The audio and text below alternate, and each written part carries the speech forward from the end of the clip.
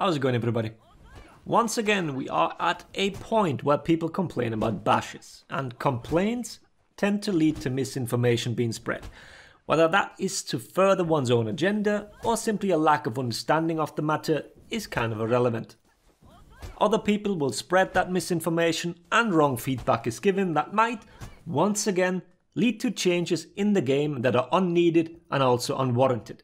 We sadly have a history of appeasing idiots, so let's try and get our facts straight this time. Not that I'm expecting any of those clowns to actually watch any of my videos anyways, but that's beside the point. Let's talk Shinobi kicks, and for a matter of fact, this time, the unpunishable or near unpunishable nature of some of them. You've seen the recovery values of each three of them on the screen for a while now, and it should be clear that the flip kick especially is very vulnerable. If you dodge it, you do get that guard break. It's unreactable offense at all skill levels and loops back into itself, so getting a guard break here seems to be fair.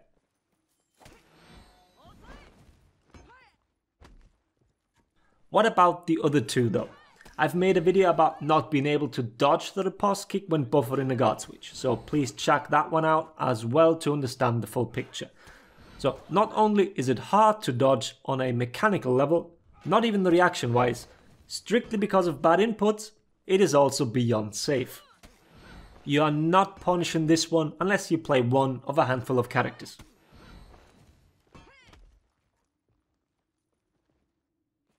Then the forward dodge kick. Here's the recovery value again.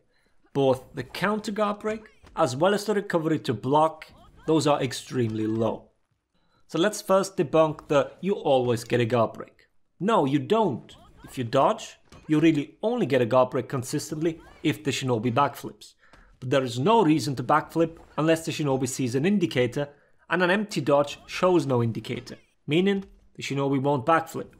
The backflip covers most dodge attacks except for the undodgeable ones, which he can block most of the time depending on dodge timing. Reaction dodges to orange mean that the dodge is on the later side, so blockable for the most part.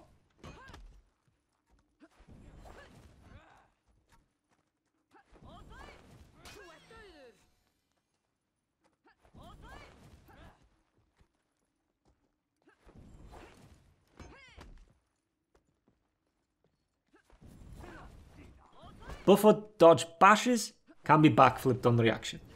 Delaying the bash won't help either.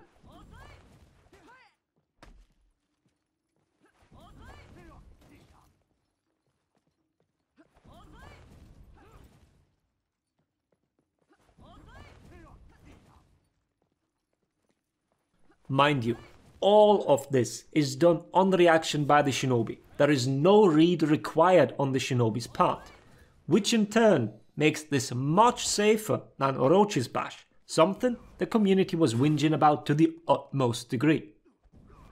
The Orochi was forced into a read on how to make his whiffed bash safe.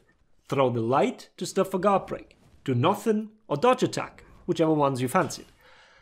The fact that most brainlets just mindlessly dodge attacked the kick and then got punished for it was what caused all these complaints. But this video is not about Orochi and the terrible community, it's about Shinobi. It's just to give a little bit of context. So when do you actually dodge to get a guard break against Shinobi then? Because you can dodge early enough to do so. This is a full-on read, or the reaction to seeing the dodge. If the math is right, it means 233 milliseconds of the dodge, not the indicator. You're reacting to movement of the Shinobi. This in turn does lose to double dodge into kick, or even delayed kick from single dodge, or simply a guard break. Remember, it's movement that you are reacting to. But in general, people don't really like making these hard reads, especially when they are as risky as that one. We've seen that with Orochi's kick. It was consistently punishable on early dodge into a light, but nearly nobody did it. So in this instance here, consistently getting a guard break is not feasible. Tiandi is pretty much the only hero that gets to consistently punish with a dodge light.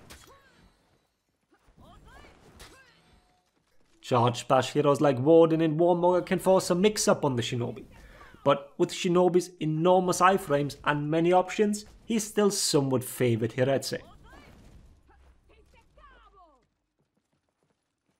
To sum it up, Shinobi's kick is problematic because, unlike Orochi back then, can do it all on the reaction to what the opponent does.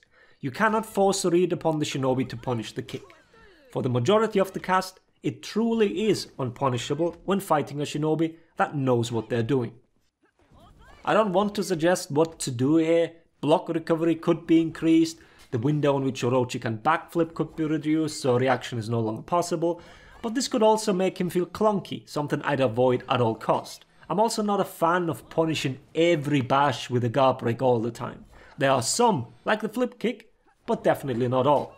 Fact is though, something needs to give here. We can't have untouchable bashes where we need to hope that our opponent fails a reaction check. So now go forth, children, use your powers of complaining for good for once. Let me know if something's still unclear. For now, I hope the video was helpful. Thanks for watching. Laters everybody.